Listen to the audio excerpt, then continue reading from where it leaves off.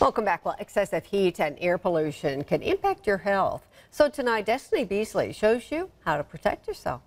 Experts say excessive heat combined with air pollution is bringing the ozone level dangerously close to the Earth's surface. Ozone is, when it's up high, it's fine, but when it's down low, it's harmful to the lung tissue. Jill Hines with the American Lung Association says this low level of ozone can be harmful to the lung tissue. So when we breathe it in, it irritates the lining of our nose, throat, and lungs, much like a sunburn of the lungs.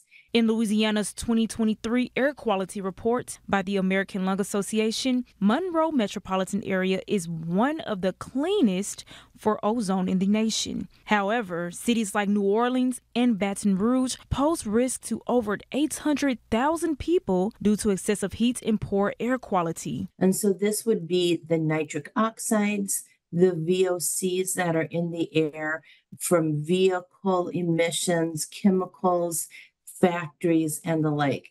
And what is produced is ozone. Hines says they are working on innovative ways to reduce excessive heat and air pollution to improve the quality of health. Things like lighter colored roads. We know that in urban environments, about 2/3 of the surfaces are dark, non-porous. So think asphalt, dark roofs.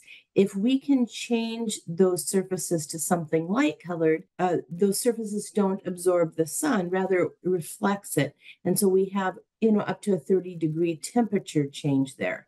Other ways to cool down is using solar panels and increasing shade by planting more trees, which helps lower temperatures by 7 to 14 degrees. And she recommends planning ahead of the incoming heat, such as visiting nearby cooling centers. Some other things we can do in our home is to have sufficient fans, or we could install air cleaners as well to filter the air, take out some of the VOCs, the particulate matter, and the ozone out of the air in our home. So we have more of a clean room or a clean home that takes some of that damaging chemicals out of the air. And she says be cautious when you're outside working or exercising. Our heart rate goes up, we're breathing faster, we're breathing deeper, and then that ozone that can damage the tissue of our lungs is going deeper into our lungs and causes damage there. In Monroe, Destiny Beasley, KNOE 8 News.